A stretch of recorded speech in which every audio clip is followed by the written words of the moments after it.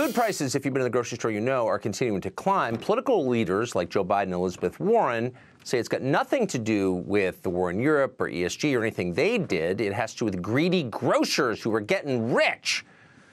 Well, we almost never speak to the heads of big companies on the show because they won't come on. But Bob Unanue is the CEO of Goya Foods, one of the biggest food brands in the country, and we are grateful that he has been willing to join us tonight. Bob, thanks so much for coming on tonight. So you have heard, you run this huge company, and you have heard that you're the reason that food prices are up. Is that true? Not true, Tucker, and thank you for your courage in speaking the truth.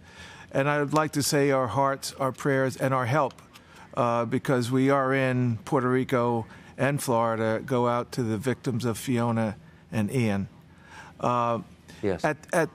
At the core of inflation, and it's out of control, especially in food, is evil, our desire to control us.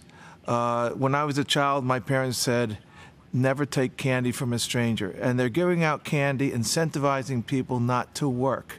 They're taking away our purpose, our spirit, our reason to get up every day.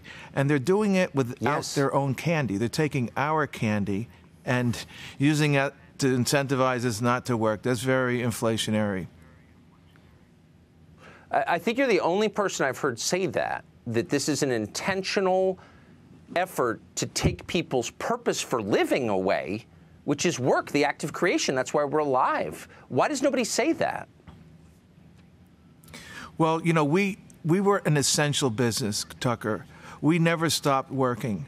But work is essential. It gives us our reason. You know, God, I love this gal from Meloni from Italy. You know, she has this fascist speak, God, family, country. And, you know, you need to have a purpose.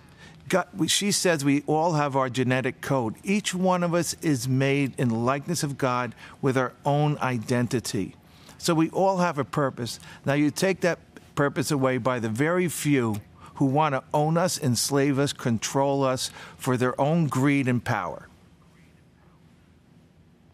Okay, I don't think I've ever heard a CEO of a big company talk that way. And I hope you won't mind if we bother you to come down and see you for a much longer interview.